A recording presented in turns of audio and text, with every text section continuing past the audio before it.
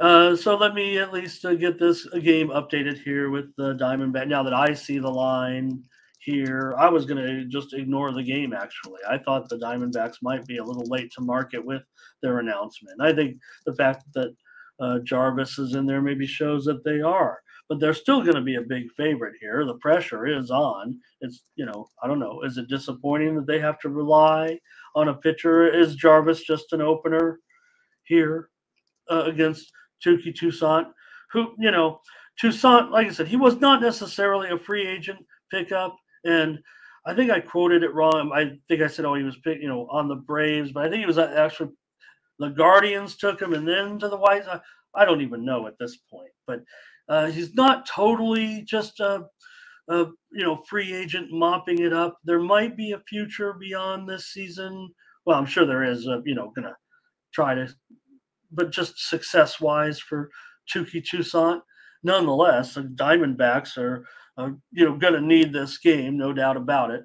They've won 8 of their last 10. They're still in a hot battle. They're certainly can feel pretty comfortable here right now. 2-game lead over the Cubs in Miami. Remember, they'd have to fall behind both of those teams not to qualify for the postseason. So Toussaint, 1.59 ERA in his last 2 starts. The White Sox have gone under in 11 of their last 15 games, while the Diamondbacks have gone over in 9 of their last 13. I do have to take just a little peek here and see if anything has transpired in the markets here with this game. I'm showing the opener came out at about $1.48 on the consensus and is now up to $1.67, and one book at $1.75, as high as $1.75 here on Arizona. I mean, you're obviously going to pay a little bit of a tax as well. I mean, we know the White Sox are pretty bad. They've actually won 4 out of their last 9, which doesn't sound good, but for them, I guess that's pretty okay. So I don't know. It feels like runs a little bit here. Boy, the moves on Arizona pretty stiff here. Man, could you really lay Arizona some chalk here? While they do need the game, the pressure is not totally on here necessarily in this one. This one is a write-in game because remember, this series just eventually got pushed back a day because Arizona had to stay in New York to finish their series up with the Yankees. So they were able to push everything back and take this day off. The score yesterday was 3-0 Arizona in that day game. We did give you a premium winner on the under in that game. So far, there's been just a little bit of steam on the under, but even more so here on the reported steam on the White Sox. Maybe that was down from the 175. Man, you really want the White Sox? Arizona breezed through them yesterday, 3-0. Could I just be chalky here? I'm taking some pretty weird dogs. Could I just be chalky here and lay this $1.65? What are you guys up to in the chat in this one? And we've got Ray going under here.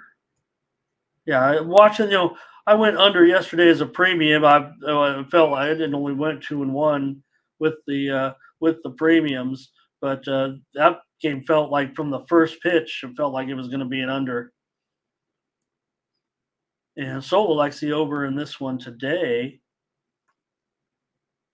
And Thomas says Diamondbacks for sure. Yeah.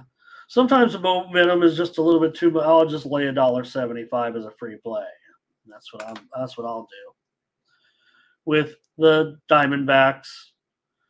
Again, I think if I have to consider, Jarvis here in this situation, that is going to be, I would guess, an opener here in this one. So that's okay if that's their approach. Yeah, Jarvis, this will be his first start. He does go an average of 2 innings in his 9 relief appearances. The numbers have been pretty good so far. So he'll just be in there for a few innings, 1 or 2 innings, and probably see where they stand at that point. Looks like we're all on the Diamondbacks here. Just tough to lay $1 even in this situation, right? Yes, the Diamondbacks trying to move in on clinching a playoff berth. They're going to do it, barring a total collapse. So they're considerably better, than the White Sox, obviously. And the White Sox couldn't even produce a run yesterday in that game against BFOT. So that's got to say something too. Okay, got that one, Diamonds and White Sox.